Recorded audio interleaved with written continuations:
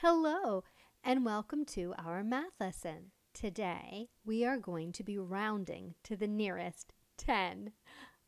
Can you see which monster is closest to the 10? Is it this one? Which monster is closest to the 10 now? There he is. Well, we're going to be rounding numbers not quite like that. Let's take a closer look. Here we have a hundreds chart. These numbers are all multiples of 10. Let's count them together. 10, 20, 30, 40, 50, 60, 70, 80, 90, 100. What does this have to do with rounding to the nearest 10? Let's take a closer look. Here I have the numbers 10 through 20. 10 is a multiple of 10, and so is 20. The number 15 is halfway between 10 and 20. That's going to help us know if we should round up or down. All right, our friend has a favorite number, and it's the number 14. Let's find it on our number line. The number 14, is it closer to 10 or 20? You're right, it's closer to 10.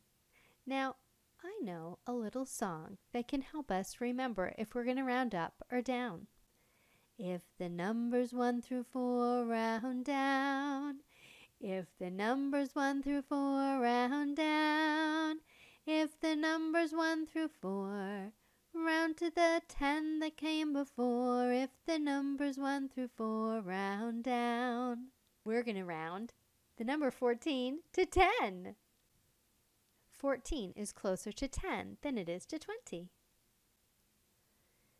Here's another friend, and her favorite number is 18. Let's find it on the number line. Here it is. Is the number 18 closer to 10 or to 20? You're right. It's closer to 20. Well, I have another song to help us remember if we should round up or down. And it goes like this. If the numbers 5 or more, round up. If the numbers 5 or more, round up.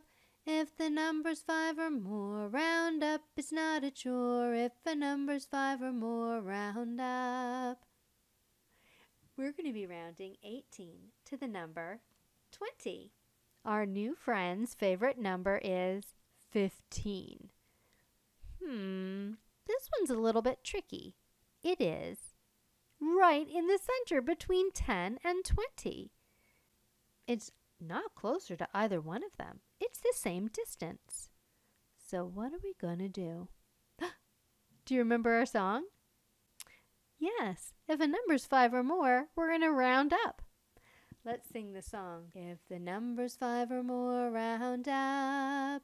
If the number's 5 or more, round up.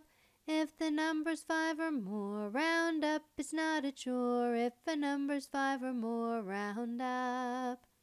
So we're going to be rounding 15 to the number 20. I have changed my number line. Did you see it? Now it starts at 20 and it goes to the number 30. Now our new friend here has a favorite number and it is 21. Let's find it on the number line.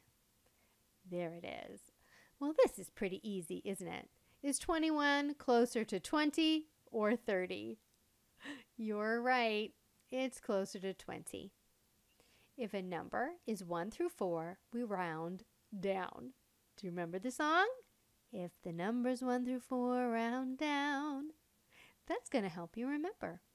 We're going to round the number 21 to 20. I've changed the number line again. Now it starts at 30 and it ends at 40. Well, my new friend has a favorite number and it is 36. Let's find it on the number line. Is 36 closer to 30 or to 40? You're right. It's closer to 40. We're going to round the number 36 to the number 40. Well done! Today you learned more about rounding numbers to the nearest 10. Sing the song with me.